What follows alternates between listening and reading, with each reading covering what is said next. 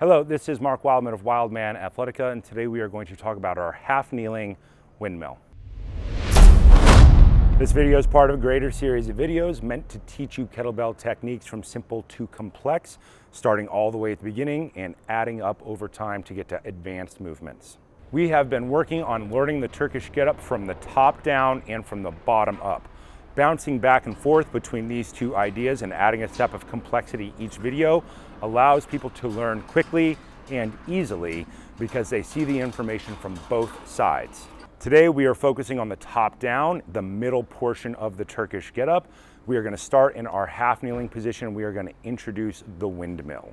We are starting in our half kneeling position, 90-degree angle in the lead leg, 90-degree angle in the rear leg. We would like knee, hip driven forward, shoulder all to be in one vertical line. How you pick up and put down the kettlebell is always important because that determines how safe we are. We always want to pick up and put down the kettlebell with good technique. Kettlebell starts equal with the instep of the lead leg.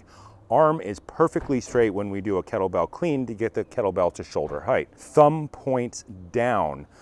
Thumb joins into the corner of the kettlebell.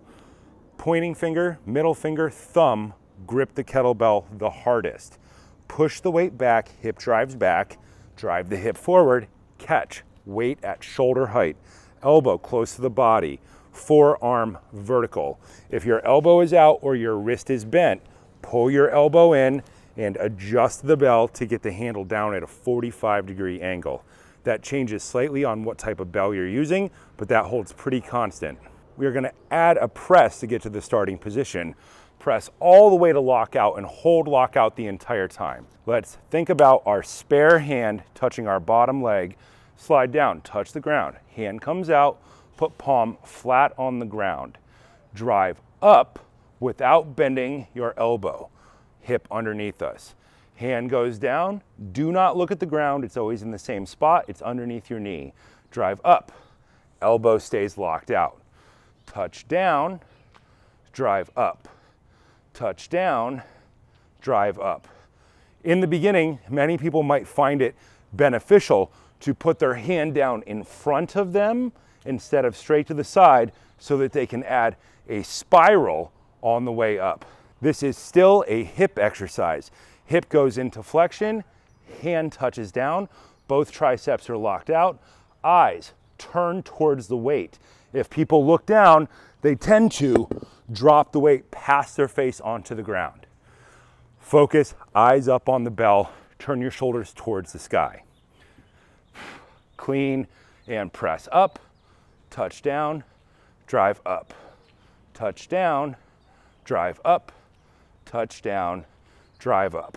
Only when you have completed all of your reps do you bend the elbow, come back to rack position, push the hips back, and set the weight down equal with the instep of the lead leg. The most important part about this is elbow lockout.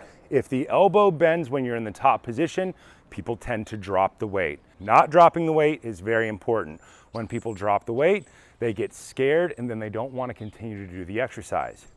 Get all of your bones in the correct position to start. Get your kettlebell in the correct grip, down at a 45-degree angle.